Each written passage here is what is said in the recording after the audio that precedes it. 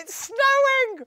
Hello and welcome to Suck It Santa, the show that picks apart everything you've grown to hate about the festive season in our mission to leave you questioning the true meaning of Christmas. We're going to be peeling away the festive fakery, tearing down the decorations and vandalising your Christmas trees, all with a little bit of help from our good friend Scrooge. Yes, if you're ever found yourself cringing at the Christmas #1, dropping off during the Queen's speech or throwing up at the sight of those repulsive Christmas adverts, then this really is the show for you. Welcome to Suck It Santa! We wish you a Merry Christmas. Oi, Suck It Santa!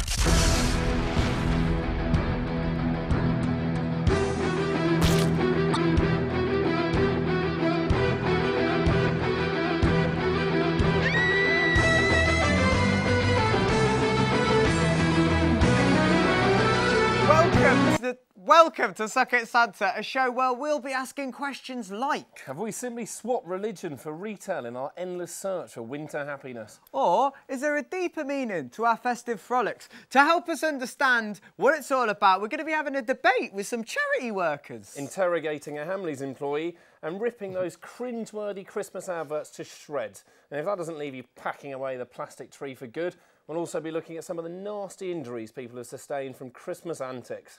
And we'll be hearing from Hannah Pirana, our in-house Suck It Santa band. Oh,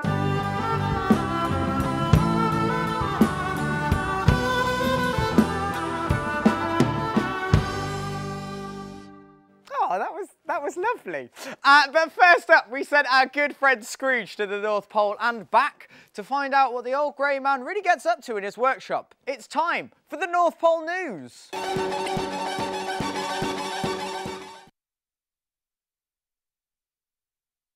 Hello and welcome to the North Pole News. Our top story tonight, is Santa a slave lord? According to recent figures, it's estimated that St Nick employs 29,000 elves. On a UK minimum wage, it must cost him around £183,000 to pay his staff each hour. We contacted Santa, but he refused to explain how he affords to pay such a big workforce. Which brings us to our next story. Could Santa be the destroyer of our world? Santa's workshop is thought to produce over 60,000 kilowatts per hour, and that's not even considering his gas and water usages. And we still wonder why the North Pole is melting. So I ask you, is St Nick really such a good guy after all? Tweet in with your thoughts at #SuckItSanta. Well, I'm sure that'll leave everyone at home thinking about something where they open their presents this year. In the meantime, we have a special guest with us today, a man who endures screaming kids, stressful parents and all throughout the festive period. Before we meet him, let's get an idea of how crazy his average day gets.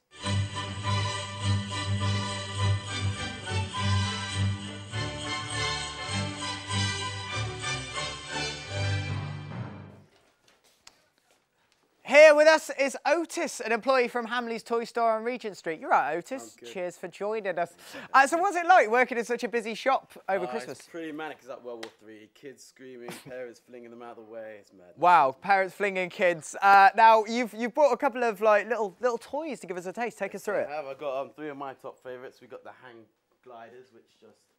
Wow! Followed around like that. It would help if I didn't drop it. That flies better than Ryanair. Look at that. That is awesome. Right, so take us that's one. And then we have my favourite circus toy, which is the Diablo. Oh. Just place it along the ground. Amazing trick magnet. You just prick it up like that. Get it really going. Then you can start going. Wow! Ooh. Look at that. That was definitely it does take something. A bit of time to practice. Yeah. But my favourite by far. I've got a problem getting it up too. Look, cannon, which shoots out to about 30 feet, so I can get my. Oh, there's a lovely existence. 1, 2 there. Shot her right in the face. Well, right in the face indeed. It's a physics toy, so. Is she involved as well? Oh, she does come with the package. Comes with package, batteries included. Now, obviously, you see a lot of people on Christmas. How much is the average spend for your Christmas person? Family of 3, we'll say about £60 for each of them, so that's £180. Yeah. £180. Would you say that it is more about spending money or spending time with the family at Christmas? I'll say more about spending money. People forget the values. It's just about getting the biggest and best presents out. Wow. Okay. There's a bleak message there. Well, thanks for coming in today, Otis. Speaking of money, we're going to be finding out how spending at Christmas affects some very vulnerable people. Hey guys, I'm Isabel and today I'm fundraising for the ever important cause Student Santa here at the University of Westminster in Harrow. However, what people don't know is that this is actually a fake charity. I'm going undercover and asking students to donate their hard-earned pennies to other, less financially responsible students. Let's see just how generous people can be during the season of giving. Hi guys, do you want to donate to Student Santa? Do you want to donate for Student Santa? It's a charity for Christmas. So you've got enough money for a coffee but not for charity? Oh, a penny. Great, thank you. Thanks, have a nice day. Cheapskates. So after a grueling 5 hours of weird looks and insults, I earned myself a whopping £5.51. Looks like no one's really got any Christmas spirit around here, but whatever. I'm off to go buy myself a meal deal with all these well-earned pennies. Thanks, Isabel. It looks like people aren't as giving as we thought. Well, here with us today, we have two pairs of students in to voice their opinions on generosity at Christmas. Now, to my right, we have two students who believe charities are incredibly important at Christmas, calling themselves, "It's not all about receiving." I had a girlfriend called that once. And on my left are two students who feel that Christmas time is time to think solely about the family, and their name is Charity Starts at Home. God bless you guys for coming in. Thank you very much. So let's crack on with our first question. What do you think is important at Christmas time? Do you think it's important to give to charity? I'm going to direct that to giving is better than receiving. Yeah, I think it definitely is, because a lot of charities are sort of based around the fact that people can't actually work. So for other people to be able to give them money so that they can afford things like fridges to keep their food cold, or just presents to give to their family, I think that's really important. Especially in the economic downfall, it's kind of, people have less generally, so it's always nice to give what other people don't have that you have. So because we've got less, then we should be giving more, surely, guys? Well, I suppose, but if you don't have the time or the money to give, then surely you should look after your own first, because otherwise you're going to become the sort of person that needs to be looked after by charities. Yeah, and case yourself. So would you say it's better to look at sorting yourself out first before you look at other people? Yeah. Okay, very, very balanced argument. Any answers from that? it's not just about giving your money, you can give your time as well. So you don't necessarily have to give kind of your own money out of your back pocket. You can give your time, which is free. And everyone's got a little bit of time to give, and benefits are being cut and everything. Good point. So, if we are talking about giving time, talking more economically, more corporeally, how much on average do you guys spend on Christmas each year? I'm going to give you a little bit of time to think. I'm going to direct that first to Charity Starts at Home. How much on average? Like £50? Yeah, maybe? about 50 quids? Yeah. 50 quid, excellent. Don't love your family that much. and on this side, do they spend 50 quid? How much do you guys? I'd say 100. Yeah, around 100. 100? Wow, okay. So that's, we've got a kind of a quantity there. Do you think that Christmas is all about the commercialisation? I'm going to direct that back to you guys. I don't think so. I think it's, especially with sort of more distractions now, I think it's really important to have at least 2 days where everyone knows you sit down, you're with your family or your friends, whoever, and you just have a really nice time, and you can give people, you know, things that they've always wanted, like throughout the year, things like that. It's just you and your family, and it's really important, and a lot of people don't get the chance to have Very good point. If you just sit down, you could sit down just for 2 days with your family, but you're saying the entire Christmas period should just be about families, not about anyone else. Well, I think so, because I don't know about you, but families often, they work all year and you don't get to see them, especially if you have family that lives abroad or something. So it's quite nice to be able to spend as much time as possible. Yeah, it's quite a special season, really. Very special season. What do you say to that? If they say it's a very special season to spend time with family, you're spending it with people in soup kitchens, which is lovely. Like I love soup, but surely it's a one time a year we should look after our families. Other people are just important though. Like we do get to spend time with family throughout the rest of the year, with other seasons and stuff. So I think to be able to look after other people as well, it's important, isn't it? Yeah, and plus we're with our families 365 days of the year. For 2 days out of the year, you can kind of, or like we see them all over the year. And much more than we see other people who need help. Exactly. Basically. And for 2 days, just give your time up. It's nothing compared to what they don't have that you do. Okay, so you should look outwards we should be looking inwards. To sum up your arguments and give you 2 seconds, what would you say? Spread the love. Spread the love. Just keep it for yourself. Just keep it there. Well, I'm afraid that is all we've got time for, but thanks to both of our teams for playing part. You are absolute superstars. Now it's time for us to look what makes Christmas so dangerous.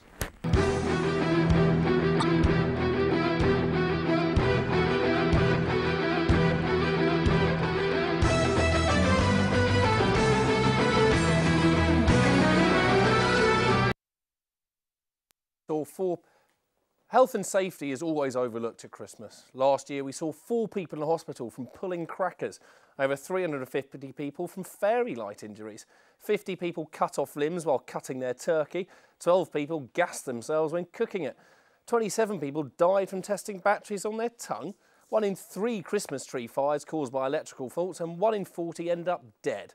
So this is a reminder to all you clumsy people out there, be careful, and if in doubt, dial Kyle. Have you been injured this holiday season? Was it Christmas's fault? You'd better dial Kyle. Have you fallen whilst climbing the Christmas tree? Or perhaps you cut yourself while carving the turkey? Or perhaps you just got a little cold this winter? Well, you're not to blame. Oh no. Christmas owes you money. And that's why I fight for you. So you had better dial Kyle. Welcome back. I've just been looking through some of your tweets and it turns out we're not the only ones that think Christmas has lost its meaning. Looking down here at our lovely little iPad, we've got hashtag JJ Walsh. She says, I can't stand all the Christmas charities that are trying to get my money. Who should really get my money? Hashtag Suck It Santa. And then we've got at the Lucky Lewis says, these greedy kids need a slap. Nice. Hashtag at Flying Heffalumps. Instead of milk and cookies, leave him a salad. And a note explaining that you think you could stand to lose a couple of pounds. That's also hashtag Suck It Santa. Thank you very much for that. And finally, at Nathan V. Getting so fed up with all these Christmas adverts. They don't even make sense. Hashtag Suck It Santa. Now, I feel exactly the same. I can't stand those Christmas adverts, right? And it turns out Scrooge don't think much of them either. So this next part of the show gives us a chance to let off some steam and give those advertisers a piece of his mind. It's time for his advert critique. It's that time of year again, and our television screens have been plagued with false festivity. Yes, the mind-controlling, vomit-inducing Christmas adverts have made a return with an extra helping of cheese to help bring up your dinner. This year is no exception, and John Lewis are back with their annual sobfest, pulling out all the stops to make possibly the saddest piece of telly since Lady Diana's funeral. This ad follows the life of what looks like a clinically depressed bear and has an unexplained issue with timekeeping. And it isn't until the bear's lover buys him an alarm clock when he can finally go and enjoy Christmas like a normal person. Bear. And if that isn't tear-jerking enough, Lily Allen adds insult to injury with a truly awful rendition of Keane's Somewhere Only We Know, where their trademark boring vocals are enough to put anyone off music for life. At least John Lewis made an effort. It's more than can be said for Mr J. Sainsbury's entry for boring advert of the year. Their budget must have been non-existent this year because all they seem to have done is steal from people's ghastly home videos and stick them together to make 3.5 minutes of utter crap. Seriously, this advert makes watching paint dry an exciting prospect. Deck the halls with buffs of holly, fa la la la la la la la la. Is the season to be jolly, fa la la la la la la la la.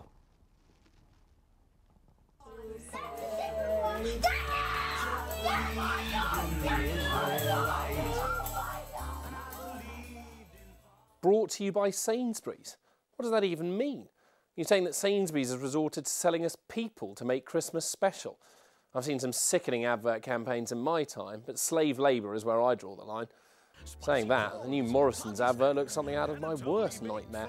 A hideous reality where I'm sat down to dinner with Anton Deck and a gingerbread man whips out his giant colourful stick and starts singing Be Our Guest.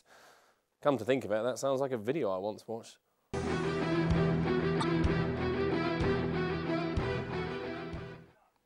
Sadly, that brings us to the end of this year's Suck It Santa. The turkey was burnt and we had far too much to drink. But I think we finally found the true meaning of Christmas. Thanks to all of you that tweeted in, and of course, thank you so much to all of our guests. Now, to sing us out, for one last time, it's Hannah Pirana with their original anti-Christmas song. You better not shout, you better not cry, you better watch out, I'm telling you why. Santa Claus is coming.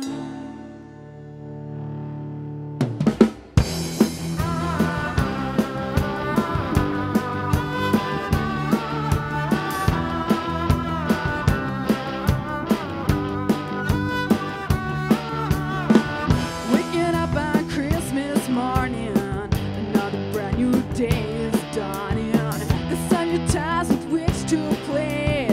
Without them, it's just any other day. So unaware what this day means. Just heading off corporate fields. Come on, come on. Plastic cards for plastic fools.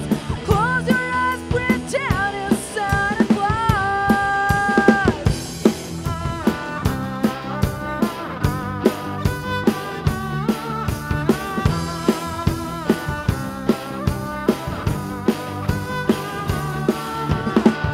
Start our celebrations in September, just in case we don't remember to stampede all the shops, looking for all the half-price tops. So many tops in all these shops. Don't be surprised when the song flops. Come on, come on. Plastic cards for plastic fools. Close your eyes, pretend it's Santa Claus.